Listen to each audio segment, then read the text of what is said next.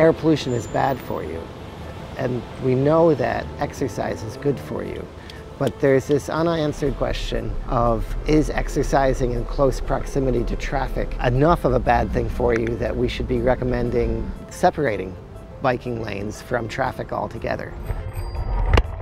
The challenge with biking in a city is that bikers are breathing heavily in the zone where exhaust is being emitted by motor vehicles. And although motor vehicles have become cleaner over the last 20 or 30 years, they're still not as clean as they need to be, especially when you put people that are exercising right in the close proximity of the exhaust.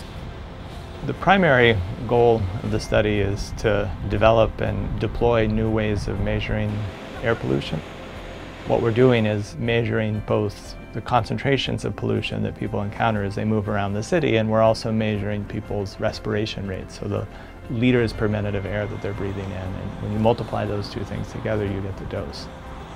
We have 5 things that people wear. So they wear a shirt that measures their minute ventilation, and it measures their heart rate, including their heart rate variability, so the timing of the beats. And then we ask them to wear 2 air pollution monitors, and then we ask them to wear a blood pressure monitor that automatically takes a measurement every half hour.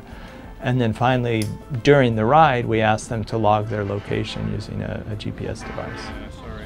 We have 2 years to work out all the bugs and prove that we can make all the measurements that we need to make. Then and only then would we get the green light to go on and do the larger health study. We know from a lot of other previous studies that breathing the tiny little particles that are emitted by motor vehicles, especially diesel vehicles, are of concern because of the fact that those tiny particles get deep into our lungs and they can even be absorbed into our bloodstream and cause health effects in various parts of our body, including over the long term if you're exposed, for many years to the development of cardiovascular disease of the kind that we see with cigarette smoking. Our goal is to have a phone app that kind of looks like a Google map that would optimize a route that minimizes exposure, but also trading off against the time that it would take to follow that route, so that a person could choose some balance between saving time and saving air pollution exposure.